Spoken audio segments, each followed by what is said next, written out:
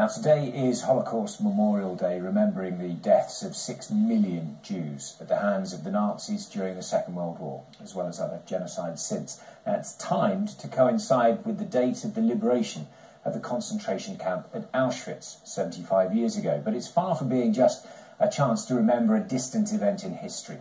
Take Tim Locke from Lewis, for instance. Both his grandfather and grandmother died in concentration camps. He has a remarkable family archive that was brought to Britain by his mother, who managed to escape Germany on one of the famous Kindertransport on the eve of the war. Robin Gibson's been speaking to him for tonight's special report.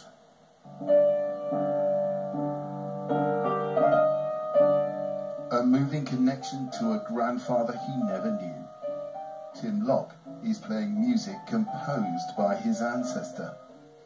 Hans Neumeier was a blind composer, one of the millions of victims of the Nazi persecution.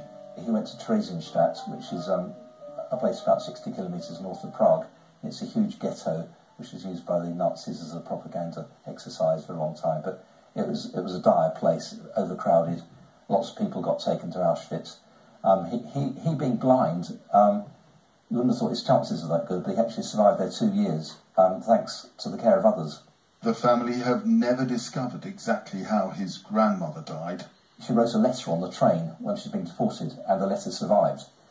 And the letter tells us who's on the train, which station she's been through.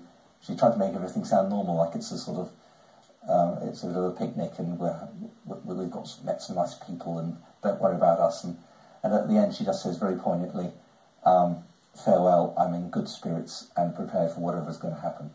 These photos, letters and documents were kept by his mother, but for many victims, there were no records at all.